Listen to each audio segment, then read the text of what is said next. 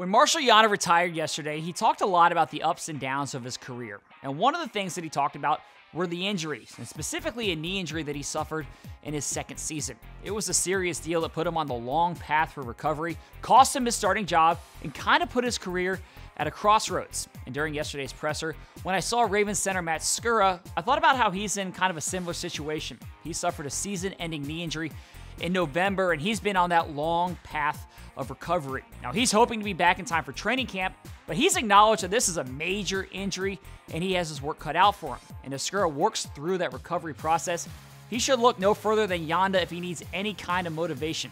Yanda came back from that injury, regained that starting job, and had one of the best careers in franchise history. Who's to say that Skura couldn't return from the injury stronger and better than before?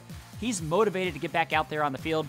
And as the Ravens now have some questions in the middle of their line with the Yanda retirement, they're optimistic about Skura's future. So we'll see how all this plays out. And I also want to remind you to download our CTV app, which is available on your Apple TV and Roku devices so you can stay up to date on all of our content. Thanks for watching. That's it for me. We'll see all of you again tomorrow.